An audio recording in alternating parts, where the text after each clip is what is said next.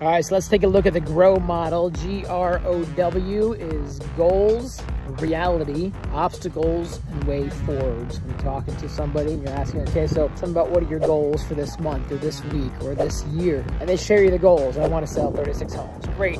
What's your reality? Where are you at? What are you pacing for? Where are you at year to date? Have you ever sold 3 in a month? Have you ever sold 9 and a quarter? I want to know where we're at versus where your goal is. So goals, reality. So if you've been selling an average of 18, we want to double that to 36. What are the obstacles that are stopping that from happening? Is it a skill set? Is it a time block? Is it systems? What do you think is the greatest obstacle, or at least the first obstacle that's going to help catapult you into that 3 a month atmosphere there? And so they will tell you what those obstacles are. Maybe that's the coaching session of overcoming those obstacles, or helping them realize it's not really an obstacle. Maybe other things are obstacles. So we're looking at that. And then way forward is let's put an action plan together. Okay, so what I heard is if you can just commit to making more conversations and working your database, then you feel that your skill set's there. You're just not having enough conversations. So what is your commitment to your daily conversations? When will you start? How will I know when it's done? Okay, so by next week or 2 weeks when we talk again, you're going to have X number of things completed,